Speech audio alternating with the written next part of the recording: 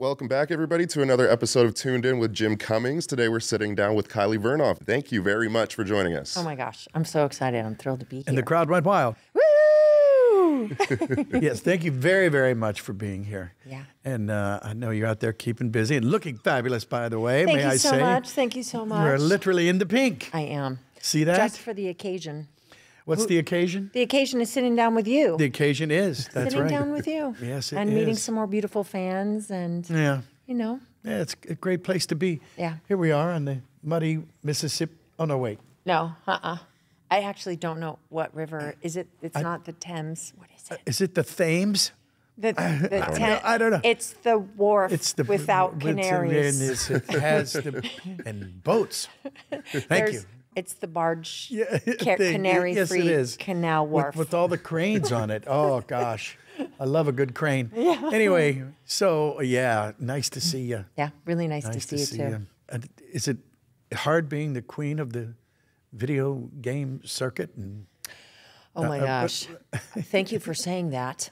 The queen. You know what's fun is, so my character in Red Dead Redemption is... she's not a queen, but she would like to think she is. But she is maybe the camp mama, the camp matriarch, the camp boss. I was good. That kind of mama. It's a good kind of mama. The good kind of, well, everyone would rot in their own filth if it weren't for me. Wow. Yeah. So I keep everyone in line. So you've been a lot of hosing down then. Oh yeah, there's a lot of forcing. Well, there's one scene. Notice she didn't finish that sentence. Yeah, there's a lot of forcing. There's anyway, a lot of forcing. There's actually one great scene in our game where if you're playing as Arthur Morgan, who is Roger Clark, who I think you've met at some of these conventions. He comes back to camp and he's filthy. And my character forces him to wash, to bathe. And then the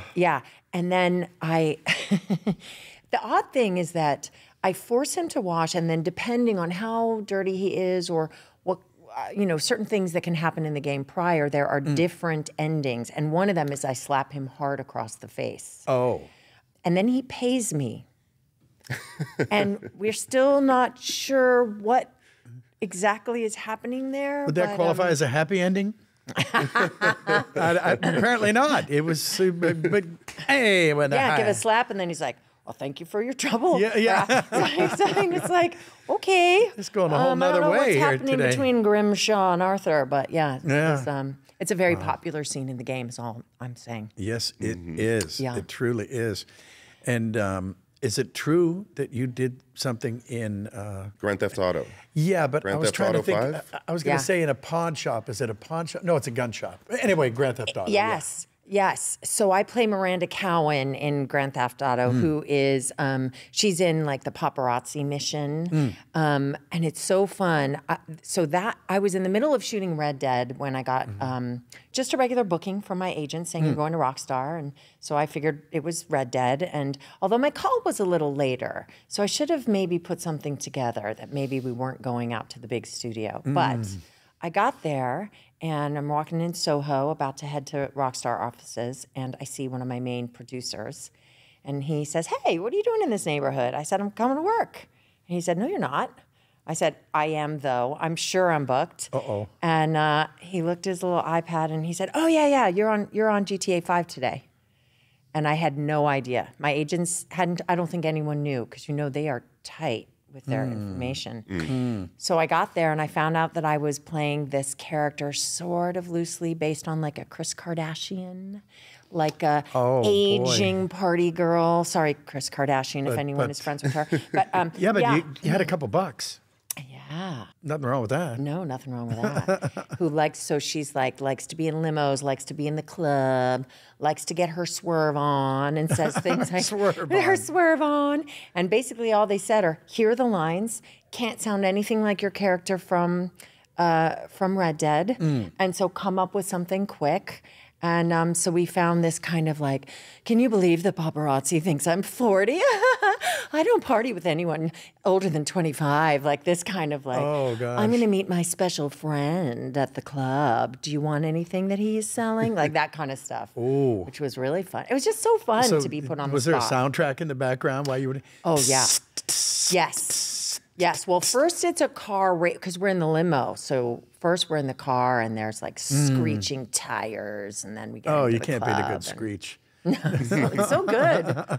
It's so good. I swear that's one of the best missions in the game. Like that's my such God. a fun. Thank you. Yeah, it's a really fun time. Oh my gosh, it was so And fun. it's like so unique because like you're using like the aiming mechanism, but you're taking pictures or trying to target the limo with what you'd normally like use the same mechanics to shoot people. Oh, yeah. But you're shooting in a different way. You know? Well, you are shooting people. However, they survive and then go like this at the end of it. Right. Yeah. Yeah. You've been shot before. I have been shot. I have been shot. I have been shot. Have you played Red Dead? I have. Yeah. I have. That to me is one where Susan, Grimshaw. Well, yeah, Susan Grimshaw. I know her last name, but I was going to say, are there spoilers here? Because I don't want to. People that have played the game. Yeah, right? yeah. So when Susan Grimshaw meets her, shall we just say her demise, the end of her road, I had no idea because video games don't shoot in order; we shoot out of order. Oh gosh, yeah. And I got my lines for the scenes the night before, and I was like, oh my gosh, she's going to get shot.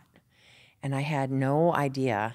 And then it's this she believes that she is really instrumental to the gang's success, that she has made herself, transformed herself from being kind of just like this younger, sexy girlfriend type to this older, invaluable member of the gang. And I think that's how she has kept herself feeling Kind of like Ma useful. Barker, except not. Yeah, yes, keeping herself useful. Yeah. And then when this big standoff happens and she gets shot by a traitor who shall not be named, The traitors. the traitorous rat, Yes.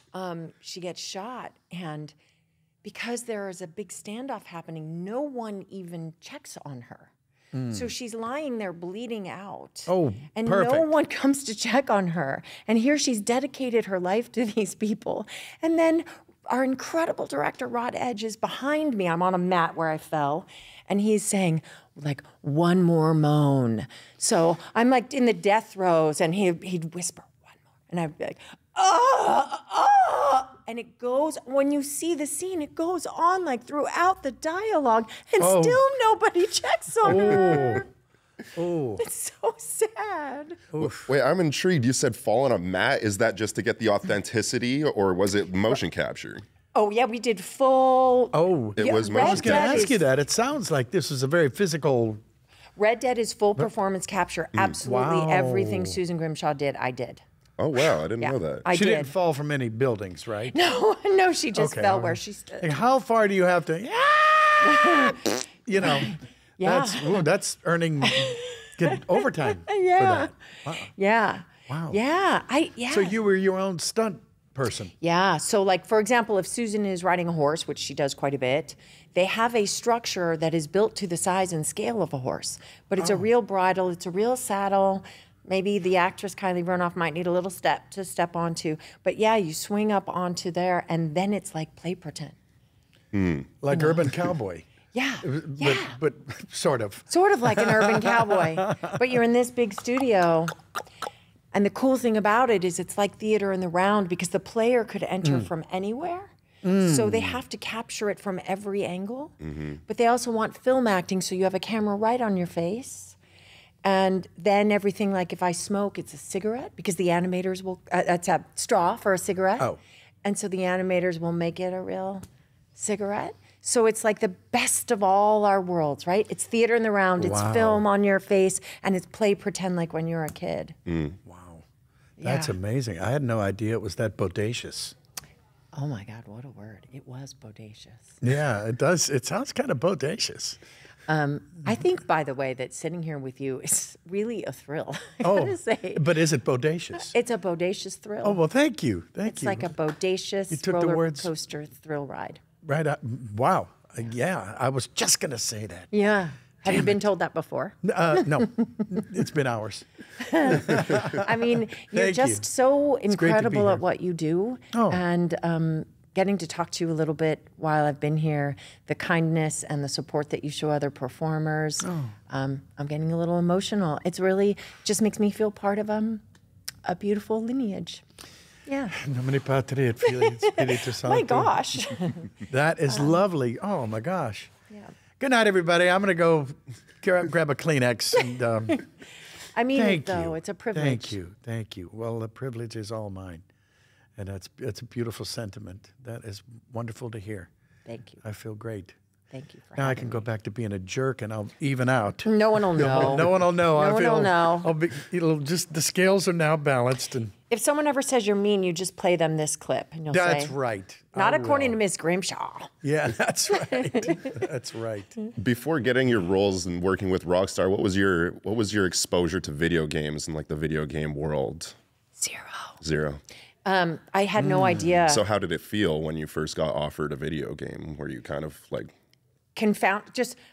really disorienting because I didn't understand what it was. I didn't know it was performance capture. They are so tight-lipped. So I did my audition, and I hope they don't hear this, but I got the material, and it was one of the worst scenes I'd ever read.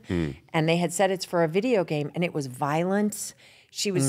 But they didn't want it to leak that they were doing a sequel to Red Dead or a prequel. And so she was like this. It was a prequel. Wow, that's pretty cool. It's a prequel. So that's when you know something's successful.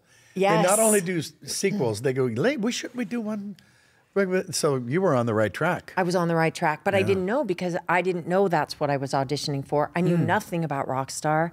And so it was like this scene of this mom of a teenager who's really mean to her daughter and calling her horrible names. And I was like, what was that? Except I really liked the casting director and I loved the woman I was reading with. And so I remember thinking it went really well, but then I didn't hear anything for months. And so when they called and said you're booked. That's always a good feeling. Yeah, I forgot about it. I just forgot about it because I didn't even know what it was I was auditioning for. I remember thinking this scene is like weird and I don't like it. But then I really like these people.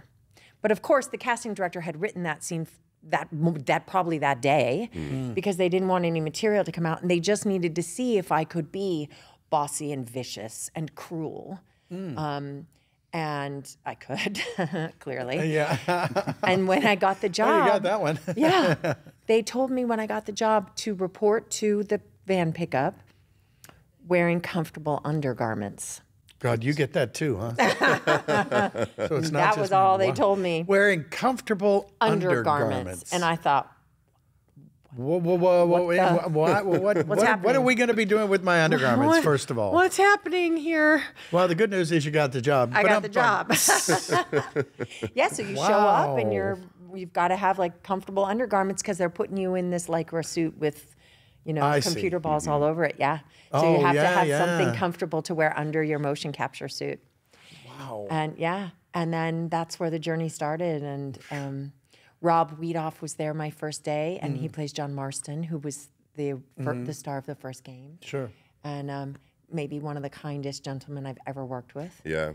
Yeah, we went to dinner with him not too long ago. Yep. He's just, the kindest, loveliest, really supportive, because I had no idea what I was doing. And he said, well, you'll pick it up.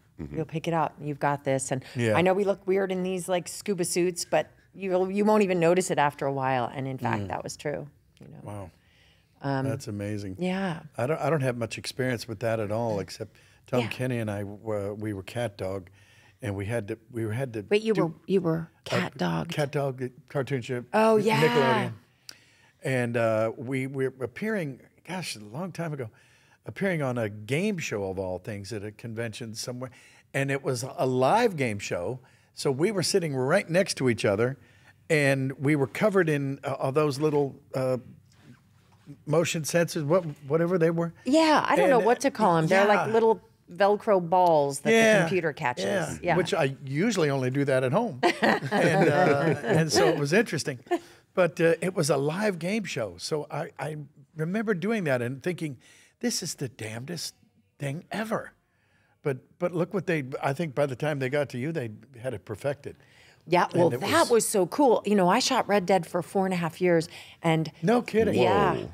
And the technology would advance. So sometimes you'd have to reshoot a little something because the technology had advanced. Oh. You know, or So our they could improve characters on had it. changed a little. Yeah, like they're writing based on what this is what I think is incredible about Rockstar was that our characters evolved sort of based on what they saw us doing. Oh. That's cool. Isn't that cool? So like That's very cool. little changes to early scenes based on how we know her to be, and the relationships that tighten up. Yeah. So we now know this relationship. The chemistry's picked up the on. chemistry. It works, and it. Oh wow, that's like to harken back to that scene with the slap, right? Like that one we did later where we sort of understood how that Susan Arthur relationship is. And I remember the director was like, she is the only person that could slap Arthur and not get shot. Oh, okay. Right? So that's when you got juice. that's when so it's almost like not like a mother's son, not like a brother's sister, but maybe like your best friend's mother who you're kind of flirty with, but who can also tell you what to do. Like a really specific, and getting it right was so important to us. Yeah. So those types of things tightened up and changed as the relationships, you know, became clear.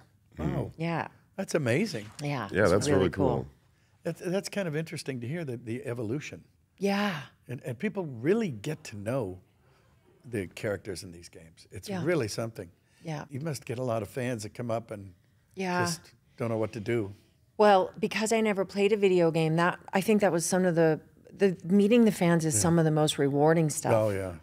And the first convention I did was maybe 6 months after the release. I was actually here in London. And I remember there was a long line of people coming to meet me. And a lot of them were women, which I was not expecting. And I remember this woman came up to me and she said, you know, I've got 3 kids.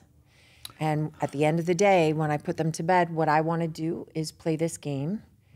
And that's how I disappear. And seeing a woman who is a female character in middle age, who is not hypersexualized and who gets to be bossy and gets to be kind of annoying and gets to be, you know, like mean, and still gets to have full agency within this gang. She said, I don't see a lot of that. Wow. And I really, you know, identify. And I thought, oh, we're storytellers, right? Because at the end of the day, we're storytellers. And representation, so true. Good for you, right? So she's, you know, she's played a lot of video games and a lot of, you know, there are a lot of amazing female characters, but they're evolving. And so get to disappear into a first-person shooter game, but get to meet characters like me who are whole people. Yeah. You know, whole That's people. right. And get to be, you know, annoying and bossy and mean, and still be welcome until And still, you know, the but demise. yet you're still touching people. Yeah. Yeah, That's a really good point. I feel like you really hit the nail on the head that like female characters, especially in video games, are evolving, because I think traditionally they were very over-sexualized in video games, like specifically in that world. And you know, you think about like characters like Chun-Li and, you know, just like wearing pretty much nothing, but they're supposed to have like a full suit of armor on, or, you know. Oh, yeah. That's a good and even point. the brilliant protagonists are, you know, they need to look a certain way, you know, appealing to the male gaze, I think, initially, until they sort of realize that what's happening is that there are a lot of women playing.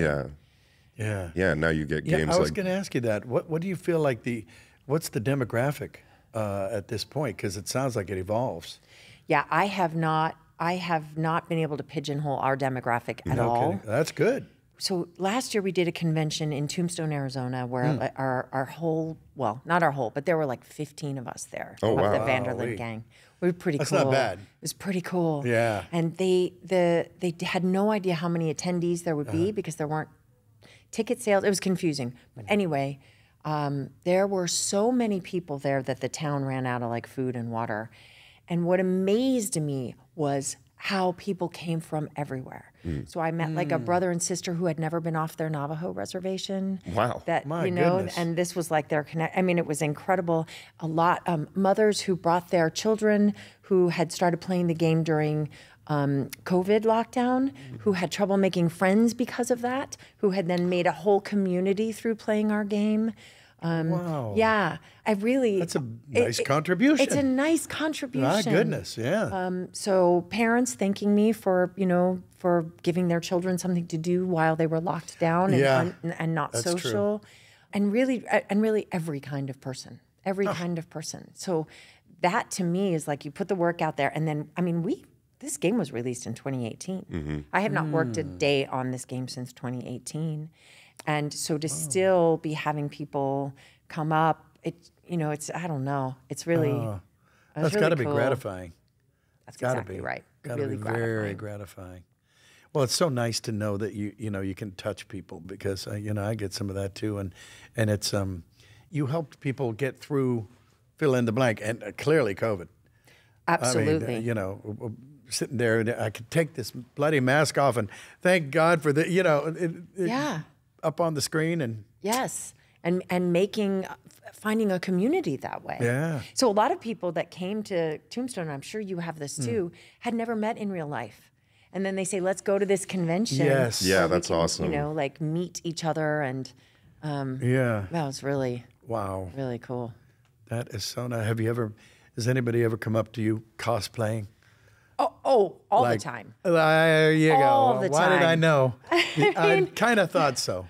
That was amazing in Tombstone too because it was record-breaking Arizona heat and they were all in their leathers and their hats and waiting all day and not one person complained by the time they got in that room. Yeah. There was no indoor line. They were outside and there was no air conditioning in for them in Tombstone. And they were in full cosplay, so corsets and they would get to the front of the line and I hugged more sweaty people because I felt like A, they earned it, and B, because I was sweaty too, but it really felt like we're doing this thing together. We're doing. Well, I'm sure there were together. a few men in corsets as well. There were. So that had to be just fun. Yes, I sort of love that too. Gender is really fluid when it comes Not to this that there's anything stuff. wrong with that. No, there's nothing wrong. It's awesome. Okay, I'm wearing one. Fine. Are you? Let me see. No. Let me see. No. Maybe later. No. So what's your favorite part about meeting the fans? Do you have I hate the word favorite, but maybe a few things. Well, for me, it's nice to know that because just like we're in rooms. We're literally in padded cells that we have to speak into a microphone to talk to someone on. Yeah. So it's got a little, not insane asylum. Okay, insane asylum, but feeling to it. But it's nice to know that what you're doing in a room with many times, 9 times out of 10, you're alone. Yeah. The other actors aren't even there. That it goes out, they put it together, and they take your performance, and next thing you know, you're touching thousands, maybe millions of people. Yeah. And that and it's gratifying. And I've had people say that, Winnie the Pooh has gotten me through. I had this tragedy in my family. It was a horrible this or horrible that, and I remember one particular fellow years ago. He was probably 20 years old, and he was a twin, but his sister was very sick. She couldn't come to the convention. He, fraternal twins, I guess. And he said that the Disney afternoon helped him get through everything, period, because they lived in a very, very, very, very tough part of town. So they would get off the bus and run into the house, lock the door, and they had a video cassette. We all remember those, video cassette recorder. And his mom, every morning when she had to go to work, she would set the timer and record the Disney afternoon. Well, I was literally on every show. Oh my God. By hook or by crook. Thank you, Jesus. And I truly am grateful for that. But he said eventually we started reading the credits, and he said, oh my gosh, he was Monterey Jack, he was Bonkers, he was Darkwing, and so and it was very touching, and he was just so sad that his sister couldn't be there. But he said, basically, thank you for babysitting us, making sure we were safe, and you kept us safe until our mom got home. And I was like, oh man. Thanks. I just thought I was going to work. Yeah. Yeah, Yeah, it's so a you don't know. thing. You don't have a sense of it. Yeah, you tell these stories and you put your whole heart into it and you do your best. When you hear something like that, I mean, you know, the impact you made on their lives is something they will never forget. And to get a chance to be told about it. Yeah. That's so the true. benefit of this kind of thing. You know? It's so beautiful. So true. Well, I'm glad you're a part of that world too, and I'm a part of yours now. Yeah. So thank you so much for having me. Here. But before we finish, we got to do one thing really quick. Oh, I love a one more thing. Tell me what. I'll have a sip of water for my one We like to thing. do like a voice swap on this show. Yes.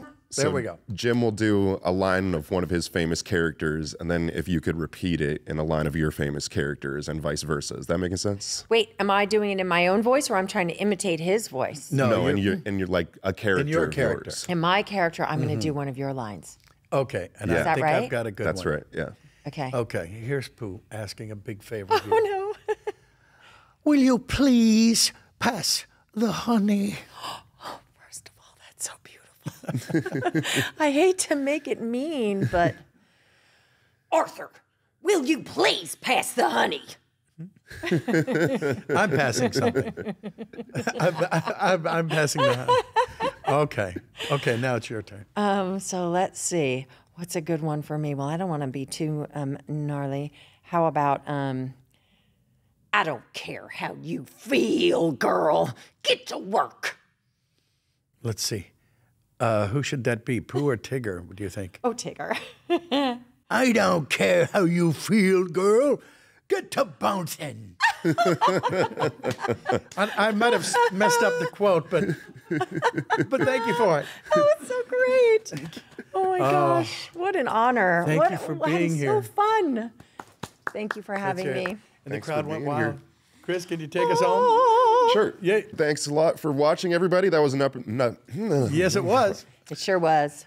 Thanks a lot for watching, everybody. That was another episode of Tuned In with Jim Cummings with Kaili Vernoff. Thank you so much for being here. Don't forget to like and subscribe to us on YouTube and, of course, our Patreon channel. You can find bonus content and all that good stuff, and you can find this podcast wherever you find your podcasts. Thank you so much for watching another episode of Tuned In with Jim Cummings. We'll see you in the next one. Thank you. Thank you, buddy. That was terrific. You were dos mucho.